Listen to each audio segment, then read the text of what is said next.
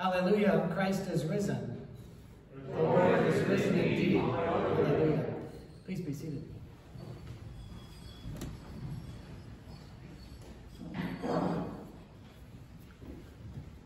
I want to tell you a story about an unusual baptism I once heard from Bishop Tom Shaw, the former bishop of the Episcopal Diocese of Massachusetts, where I used to live.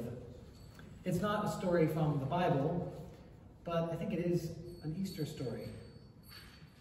Bishop Shaw was bishop of Massachusetts for almost 20 years, until he died in 2014 after a long, very public battle with brain cancer. He was beloved, passionate about young people, not afraid to take a stand when he felt justice was at stake, a staunch advocate for the most vulnerable, a careful and compassionate listener, someone who was always open to trying new things, a man of deep prayer. In addition to being a bishop, he was a monk, so his whole life was grounded in his life of prayer. In any case, Bishop Shaw struck up an unexpected friendship with one of the trainers at the gym where he'd been going for his morning workout, a younger man named Ryan. Although Ryan knew that Bishop Shaw was somehow affiliated with the church, he'd never seen him wearing his clerical collar or purple bishop shirt or large bishop's pectoral cross or his black monastic habit. At the gym, Bishop Shaw was simply known as Tom. There he was just another person doing his morning workout routine. Ryan was someone you might call a seeker, someone open to God and the spiritual life, but not formally connected to a church community or faith community. One day, Ryan becomes a dad for the first time, when he and his partner Laura have a little baby girl named Isabel. On Ryan's first day back at the gym, after his daughter Isabel's birth, Bishop Shaw, of course, joins everyone else in congratulating him, but then takes him aside and says, "So, what about a baptism?" Ryan's never really thought about baptism before, so he tells Bishop Shaw that he'll have to check in with Laura and he'll get back to him. The next time Bishop Shaw sees Ryan at the gym, Ryan tells him that yes, they would be up for a baptism. So the two of them schedule a time for what Bishop Shaw thinks will be a chance to visit their home, meet Laura and her 3 children from a previous marriage for the first time, and arrange for the baptism. The following Wednesday evening, dressed casually, no collar, no purple shirt, no bishop's pectoral cross, no monastic habit, no book of common prayer, no Bible, Bishop Shaw pulls up to their house. Right away, he notices what seems like a large number of cars parked in the driveway. It's curious, he thinks to himself. He wonders if maybe it's a 2-family household, or maybe if Ryan and Laura still live with their parents. Next, he sees balloons tied to the mailbox and wonders, what might that be about? And then, of course, it dawns on him. This is a party. They've invited their family and friends. Ryan and Laura have misunderstood him. They think tonight is the baptism. Indeed, when Bishop Shaw gets to the front door, Ryan greets him and introduces him to Isabel and Laura and her parents and the kids. And when he comes inside the house, it is filled to the brim with people. The flowers and feast laid out on the dining room table confirm Bishop Shaw's suspicion. These people are expecting a baptism. Oh God, what should I do? Bishop Shaw thinks to himself. I need to make a quick decision. Something deep inside of him just says, go with it. Do it. So he goes with it. They show him into the backyard, the location they've chosen for the baptism. Someone gets a folding table and a bowl from the kitchen cabinet and some water from the garden hose, and they're all set. What more could they need? As the family gathers around, Bishop Shaw asks Ryan and Laura, who they've chosen to be godparents. They tell him they've picked the baby's 4-year-old brother and 7- and 8-year-old siblings. Improvise, Shaw thinks to himself as he asks the kids what they think it means to be godparents. They tell him that it means that if anything ever happens to their parents, they will be in charge of Isabel from now on. That's a start, Bishop Shaw says, trying to explain just a little more of what is entailed in being a godparent. As he gets to know the family more, it becomes clear, and not in any kind of judgmental way, that no one had any connection to church. So they talk about what it is they're about to do and what baptism means for them and Isabel. And then they pray together. And then Bishop Shaw baptizes beautiful baby Isabel right there under the stars in their backyard. This had not exactly been what Bishop Shaw had expected. He, a bishop, hadn't exactly followed all of the rules and guidelines that the church has when it comes to baptism. He hadn't had all of the church props he was used to relying on.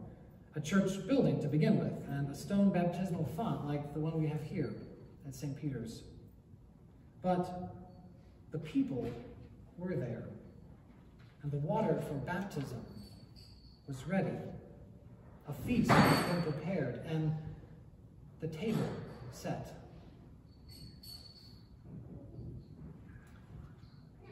Today, Easter Day, the day of the resurrection, is also a day when we remember that God doesn't always act according to our expectations.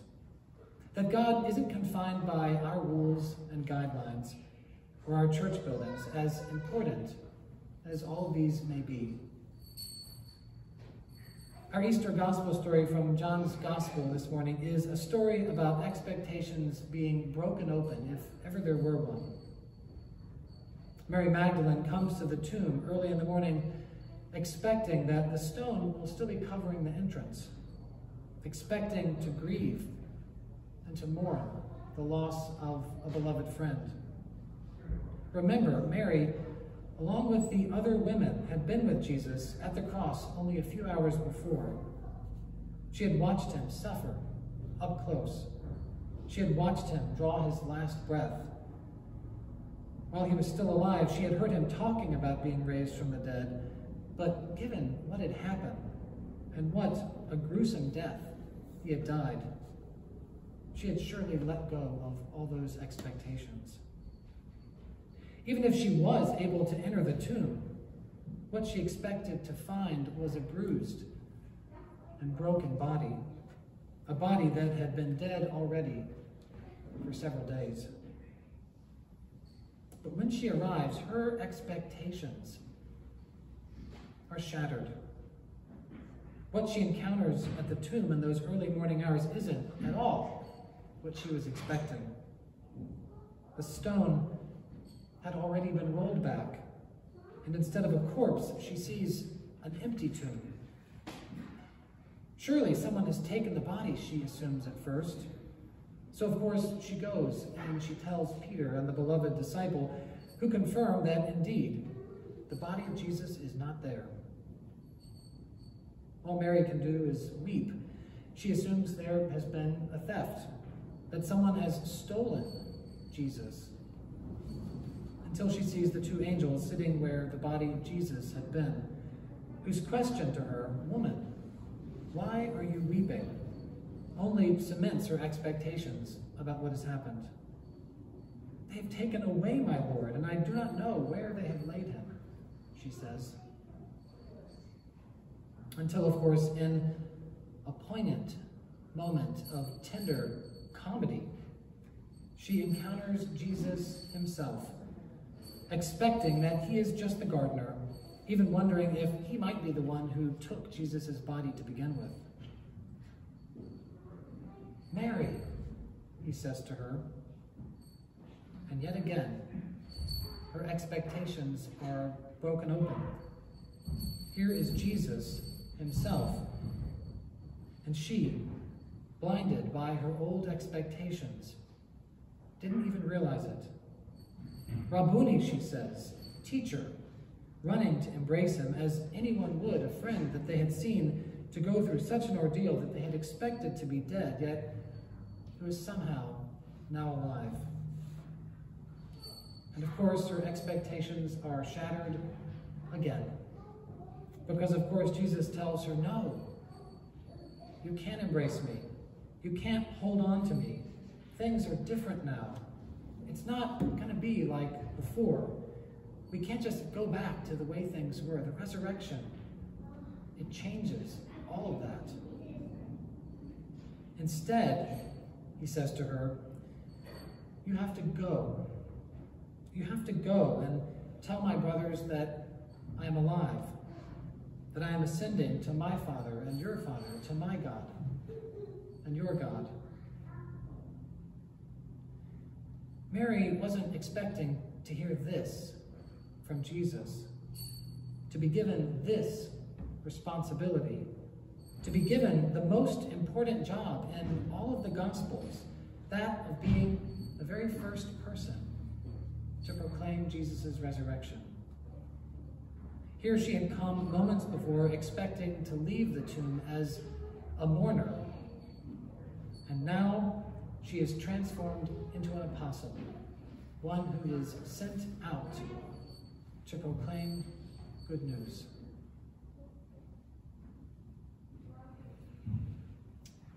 This is what Easter does. It breaks open all of our expectations. It breaks our expectations wide open. At first glance, the world may look the same this morning. Like Mary, going to the tomb in those early hours of the day, we might have gotten up this morning and had certain expectations for what we would find at church today. Maybe we expected the same old Easter story, the same people, the same Easter flowers, the same hymns, the same egg hunt. Maybe at first glance, our lives look the same this morning too. Maybe the world looks the same old, same old. Maybe we know what we can expect from ourselves and from others. Maybe we got up this morning without much reason to think that things could be different. But what if today we actually believed that everything really is different?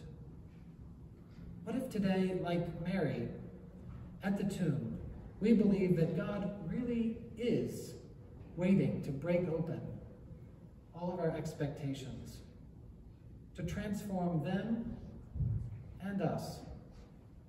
What if we really believe that God really is doing something new, something that exceeds our wildest expectations? I don't know what expectations you bring with you this morning. I know a few of the ones I have for today. But what I do know is this, that today, on Easter Day, God throws all of our expectations to the wind. God catches us off guard with new life. God brings to life all in us that was dead. God reminds us that just as the tomb couldn't contain Jesus, our expectations can't contain God and all that God desires for us. This is the invitation that Easter gives us every year, to encounter the whole world as a new creation, to encounter ourselves, our lives, and others expecting to be surprised by God. It is a paradox, expecting to be surprised. But then so is a man rising from the dead. The people are here. The waters of baptism are newly blessed and poured, and a feast has been prepared and will be laid out on this table. So lay down your expectations and come and eat. Amen.